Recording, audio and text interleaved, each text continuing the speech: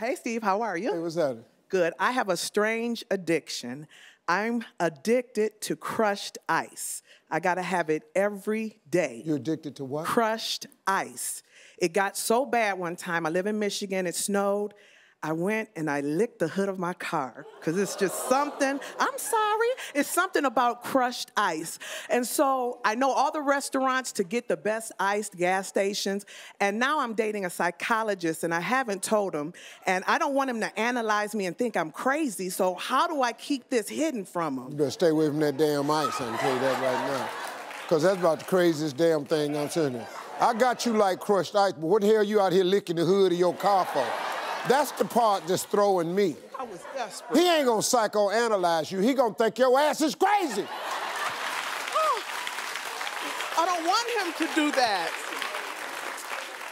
The hood of the car or the roof of the car?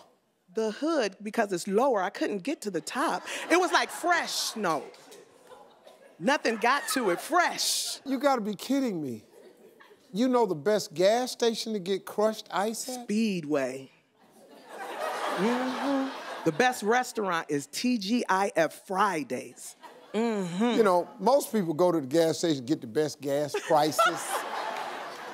People go to TGIF because maybe they have the best appetizers. You know, just something like that, just something like that. She in here looking for damn ice. Well, one thing about it, you a cheap date, that's for sure. Girl, come on down here. We having ice tonight. That's the craziest thing. How long have you had this addiction? Oh, maybe for about 4 or 5 years. Oh, well, how did it start? Well, I think I'm anemic, and so my iron is you're low. what? Anemic. My iron is low, and they told me I needed to take iron pills, but if you take 3 iron pills like they wanted me to, it constipates you. So I'd rather eat green vegetables than take iron pills. What the hell? That's what the doctor said. Do that got to do with ice? Are you crazy? You done took me on this long-ass story to nowhere. You know, I'm anemic. Naturally, I don't know what that is, so I'm very interested. I have low iron. And they gave me these 3 pills to take, but it make me constipated. So instead of taking the iron pills, I'm gonna take some green drinks. That's why I'm eating all this damn ice. So how do I keep it hidden from my boyfriend? Me and the rest of the people that's in here is stuck on what ice got to do with constipation. Because I've been constipated before.